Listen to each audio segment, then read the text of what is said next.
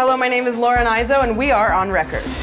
Romanian Prime Minister Ludovic Orban visited Israel, where he was presented with some of Israel's most advanced military technology by Elbit Systems, including the Hermes 450 unmanned aerial system. Prime Minister Orban was briefed on its special capabilities and how it can contribute to the defense challenges in Romania. The U.S. Army has awarded an enhanced night vision goggles binocular systems contract to Elbit Systems of America. The ENVGB systems provide U.S. warfighters with unprecedented situational awareness during limited visibility conditions and increased mission effectiveness through faster target acquisition. A year-long international research project recently took place in the Arctic Ocean, the first of its kind in 20 years. It was led by the Scripps Institute in California and the Nansen Center of Bergen, Norway.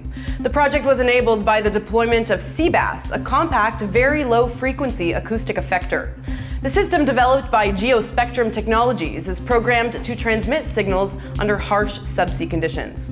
CBAS sources reception ranges extended across the entire Arctic basin, reaching as far as 2,500 kilometers. The CBAS family of acoustic transducers suits a wide range of subsea applications, including communication or transmission from shore or surface units to submarines, divers alert and communications, communication with unmanned underwater vehicles, minesweeping, and augmentation of submarine signatures when transiting in or out of ports or narrow passages. CBAS configurations vary in size from 20 centimeters up to 1 meter in diameter. BAE Systems and Elbit Systems of America have teamed up to develop and integrate advanced operational capabilities for combat vehicles. The collaboration is focused on validating and integrating new technologies and multiple mission payloads on combat vehicle systems to deliver advanced warfighting capabilities. With the global pandemic separating us from our loved ones, we have to find creative ways to care for the elderly. Echo is a non-intrusive remote elderly monitor, which has been approved for use in Japan and is being mass-produced for the entire Asia-Pacific region. The technology is developed by EchoCare Technologies, a portfolio company of Incubit, Elbit Systems' deep tech incubator. The radar-based system will be used by elderly care facilities across Japan, Australia, and New Zealand.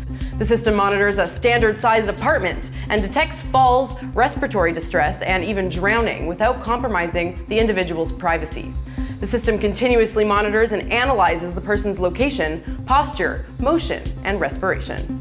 A team of engineers from Elbit Systems devised a prosthetic legs release mechanism for a wounded IDF veteran. Yinon Cohen is now a teacher who spends most of his working hours standing on prosthetic legs, occasionally having to bend over and release them manually to alleviate the pressure. Having to repeat this action constantly focuses his students' attention to his disability, creating a mental burden for him. The Elbit Systems team created a mechanism allowing him to perform that task with a simple switch of a button on a remote. He no longer needs to bend over and remove the prosthetics. He can do that while still on his feet. The mechanism allows him to go on with his work without the disruption and the mental burden. And that's it for this edition of On Record. I'm Lauren Izo. Thank you for watching.